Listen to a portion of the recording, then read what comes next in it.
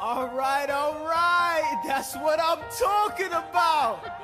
Now, everyone, give it up for the maid of honor, Angelica Schuyler. A toast to the groom. To the groom, to the groom, to the groom. To the bride. To the bride. To the bride. From your sister. Angelica.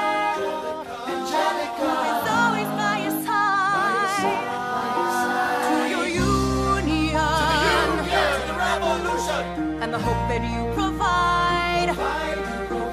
May you always be satisfied.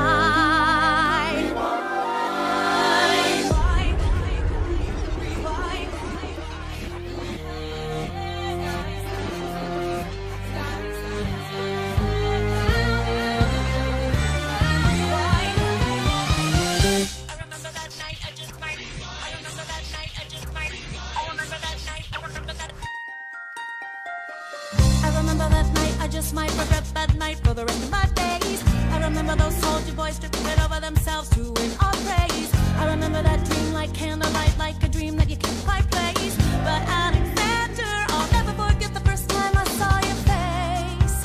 I have never been the same.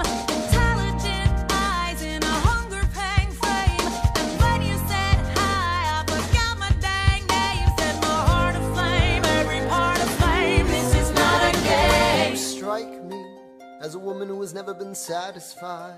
I'm sure I don't know what you mean. You forget yourself. You're like me, I'm never satisfied.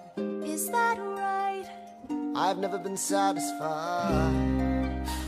My name is Angelica Schuyler. Alexander Hamilton, Where's your family from? unimportant, there's a million things I haven't done. Just you wait, just you wait.